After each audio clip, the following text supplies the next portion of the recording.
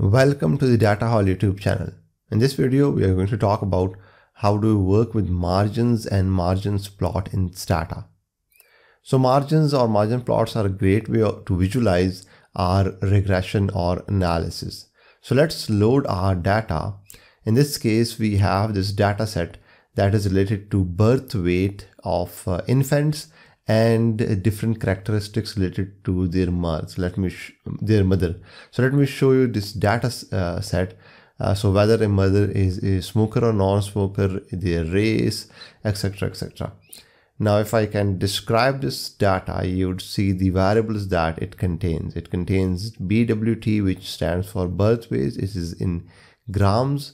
Then we have this categorical variable, which is race and smoke, or whether the mother smoke during pregnancy or not, the race of the mother and the age of the mother. Now these are the variables that we are going to work with in this video. So let's regress the birth weight on this categorical variable smoke. So whether a mother is a smoker or not, and what's impact does it have on the birth weight. So if we execute the regression, I'm not going to go into the details of these regression interpretation, but what we see is that the smokers, the birth weight of a smoker mother is lesser than that of a non-smoker mother. Now, if you were to create this margins, I mean the predicted values for each category, there are two categories in this variable. One is whether the mother is smoker or not. So in this case, we are going to create the margins plot for a categorical variable. And if we were to predict the birth weight for a non-smoker, then we know that the omitted category is in the constant, in the intercept. Now the average, the predicted value of the infant whose mother was not smoker would be 3000 grams. And this is what we did it over here.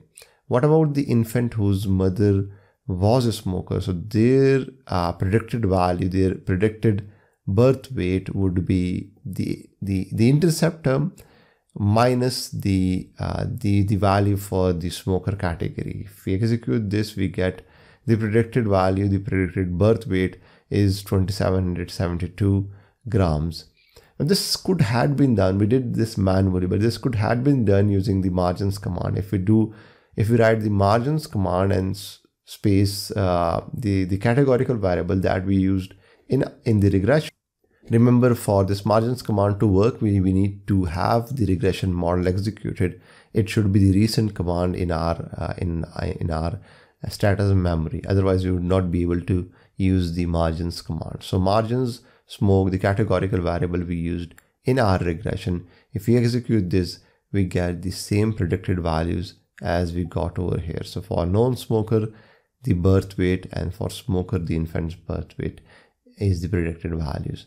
Now these predicted values do give us a meaning, but for a non-statistician, we would like to give them information in some graphical way in visualization. So for that, we simply use the margins plot command, and what it would do is it would take the margins data, the data that had been generated from this margins command, and plot it.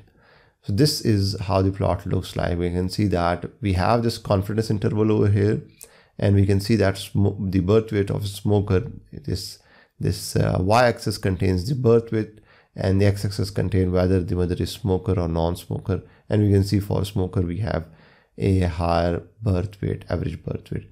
Now, if we didn't want it to see these confidence interval, then we could have used the no CI option, and that would remove the confidence interval. Similarly, if we were interested in a bar chart rather than a line chart, because these are categorical variables, so we could have done a recast bar option, and that would have given us this bar chart. Again, we could have removed this confidence interval using the no CI option.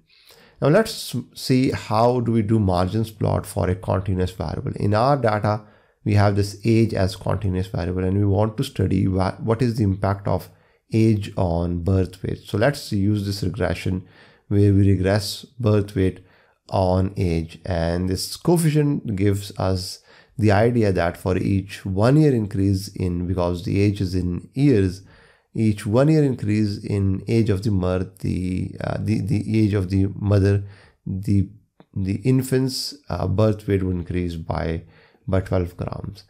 Now, if we wanted to calculate what if the mother's age is 18, what would be the predicted value or the predicted birth weight, the forecasted birth rate according to our model, then I could take the constant term, multiply the coefficient with 18, the value of the age variable that for which I want to do forecasting, and we get that the forecasted birth weight for a mother whose age is 18 would be 2880.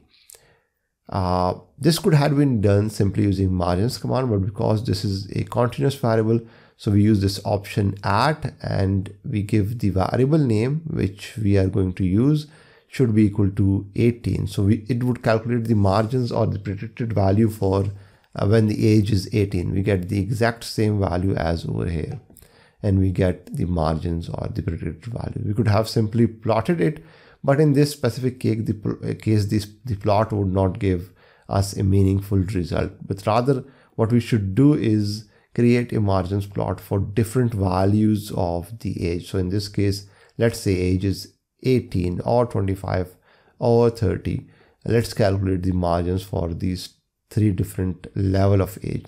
Do remember, when we calculate margins, in this margins table, it would not give us the age, but it would give us the code. So this one code stands for age of 18, 2 stands for 25, and 3 stands for 80.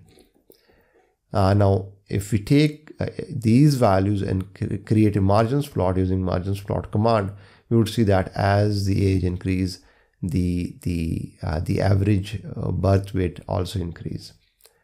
Now, in this case, we just had 3 values. What if we wanted to calculate, we wanted to make a graph or create margins or margins plot for different values? For example, we want to start from 18, and with the increment of 3, we want all the values, all the predicted values till age 30. Then we could have simply done it like this, and that would give us margins for these different interval and obviously margins plot. Now, if we wanted to increment it by 1, you can either change it over here as 1, the increment as 1, or you could write it like this, 18 till 30, and that would create margins for all the values starting from 18 till 30. Now, in these scenarios, we just had one continuous variable or one categorical variable. What if, in normal cases, generally when we do regression analysis, we would have continuous and categorical variable, both of them in our regression model. So let's discuss what if we have a categorical and a continuous variable in our regression model. So let's say we have age and smoke as our covariates. Now, in this case, if I wanted to calculate what is the impact, what is the predicted value of or the predicted birth weight if age is 18 and the person is if the person is a non-smoker. In that case, I would take these constant values and multiply it, because it is for non-smoker, so we would omit these values. Now, for margins, what we are interested mainly in is margins. Now, for margins, remember, for categorical variable we used this specific command, and for continuous variable we wrote margins, and after margins we had add. So we combine both these ideas, and that would give us the margins plot or the margins. Now, it would give us margins for each interaction of each of these categorical and continuous variables. So for example, at age 18, if the mother is a smoker, non-smoker, and if a mother is smoker, so that one represents the first category, the first coded value of continuous variable, which is 18. Similarly, when the age is 21, what is the predicted value if the mother is non-smoker or smoker, and so on and so forth. And we can simply use the margins plot command, and that would give us the margins plot. Now we could have done it's exactly the other way, which we also discussed in the continuous variable case. Instead of having an interval, we could have just given different values. Now these are simple cases where we discuss how to create margins plot. Now I have made a series of around 7 videos where I have discussed in detail quite different cases. For example, if we have a two-way interaction, how do we have a margins plot if we have an interaction of continuous and categorical variable? What if we have two categorical variable or we have two continuous? And then I have also made a video on a three-way interaction where I have discussed how to make margins plot if we have a continuous and categorical variable or all of our variables are continuous.